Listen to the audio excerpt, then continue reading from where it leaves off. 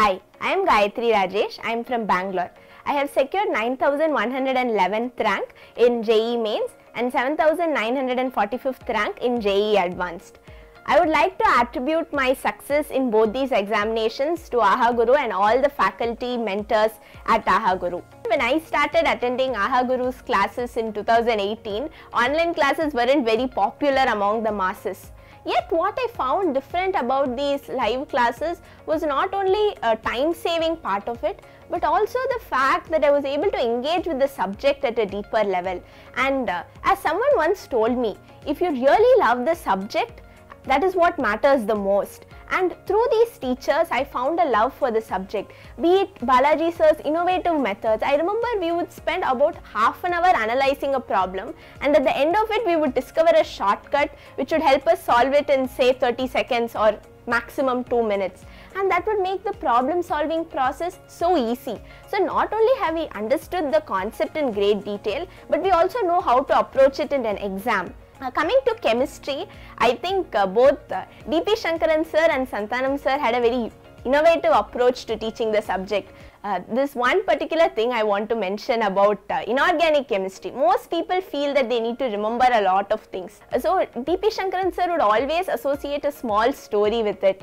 So generally when you come down the period, it's supposed to decrease down the period, the electron gain enthalpy. So fluorine is supposed to have a greater electron gain enthalpy than chlorine. However, you find that it is the other way around. So sir used to tell us, imagine you are feeling sick, and then your mother is giving you a medicine or your father is giving you a medicine, and you wouldn't want to take it, but then when you're forced to take it, you take it and you get better. Similarly, because fluorine is small in size, it doesn't want to take the electron. So the electron is like the medicine here, it is resisting to take the electron. So you need to force it to take that electron, which results in a greater electron gain enthalpy. So I don't think I will ever make a mistake in electron gain enthalpies in the rest of my life. I think this is one question which came up in almost all my JEE exams, school exams, and I never went wrong because I always associated the small story to this concept. I felt that if I learned the subjects this way, I would enjoy learning it,